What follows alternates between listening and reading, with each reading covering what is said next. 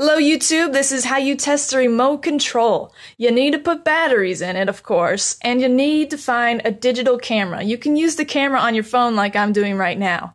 You actually don't have to record anything, you just look through it. Now, from the naked eye, when I press this button, I can't see anything going on right here. But as I'm looking through my phone, I can see this blue light right here. And that happens when I press almost any button. And this is how you test some used remote controls. Now, if you're at a thrift store, you might have to ask around to get some batteries, and you might teach them this trick too, because everybody loves to learn new things, especially something this simple.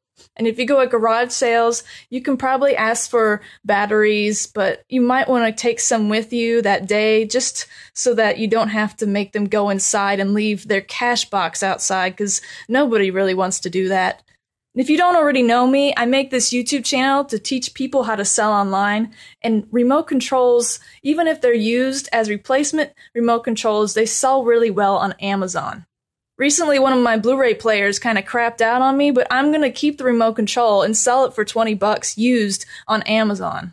So I hope you like this tip. If you have, share it with other people because it's something so simple. I think it's just as simple as the banana peel thing. And this also will alert you to the fact that people can tell when you're changing the channels. So yes, you may have that remote control app on your phone, but if you go into Best Buy or B-Dubs and try to change the channel, they're going to see it on the security cameras.